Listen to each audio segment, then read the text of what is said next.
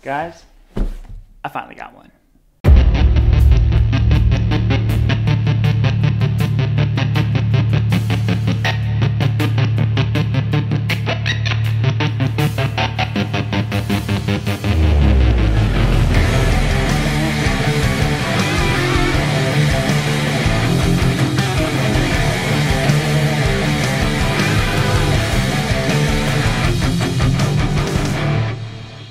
In 1963, one of the coolest and most radically different guitars for Gibson came out.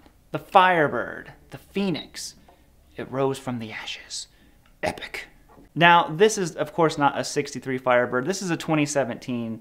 The old school ones are mad money, and I just wanted to kind of capture the vibe. So this one is the 2017 T, but let me tell you about some of the specs that are still traditional.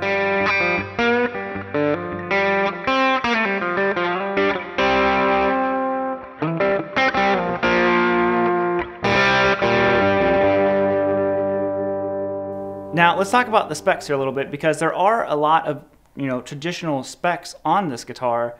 For starters, it's enormous. This guitar is a big old mama. I don't even know how to describe it other than it's just enormous. It is a huge guitar.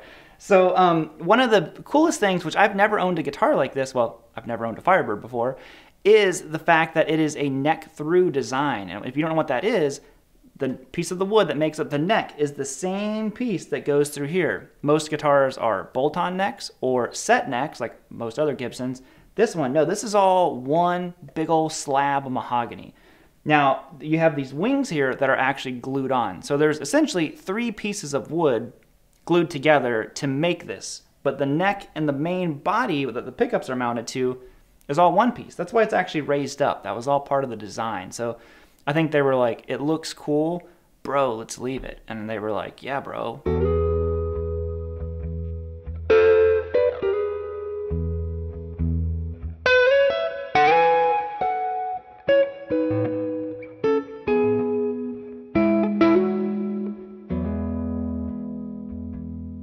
As for the pickups, these are called true Firebird tone pickups, or something along those lines. And, Firebird mini humbuckers are different than what was in like a Les Paul Deluxe or something, because while the other ones used pins, the Firebirds used a solid magnet that just had no pole pieces, so they could wrap it less, lower whines, brighter sound, lower output pickups. They're their own thing. It's kind of like when you call a Jazzmaster pickup a P90. Everyone freaks out. They're not P90s! Same situation. Firebird pickups are a little bit different than your traditional mini humbuckers.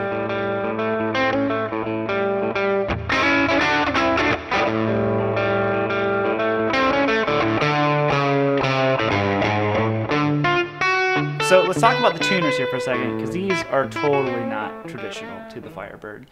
If you know the original ones, they use those big old banjo style tuners. These are the much more modern Steinberg tuners. These are locking, super smooth. When I originally was kind of turned off to the fact that I'm like, those aren't the banjo tuners. And then as I got used to them, I'm like, you know what? These things are pretty sweet. I really like them. And I'm leaving them. I was going to originally think about changing them. Totally leaving them. They rock. So the Firebird was originally designed by a car designer, Ray Dietrich, and unfortunately, he designed a guitar that was just not cost-effective to make. That's why I kind of called it Gibson's big flop. It's a classic case of new guitar came out, was too expensive for them to make to actually make a profit off of it, and it kind of caught on years later.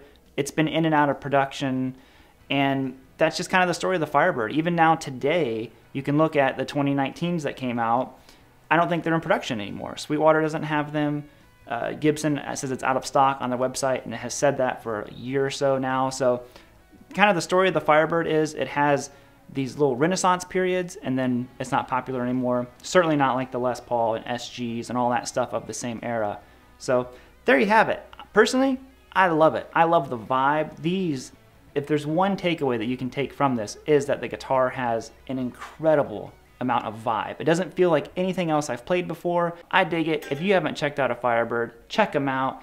And we're gonna bounce on out of here, guys. If you would, like, comment, and subscribe. I'll see you all later.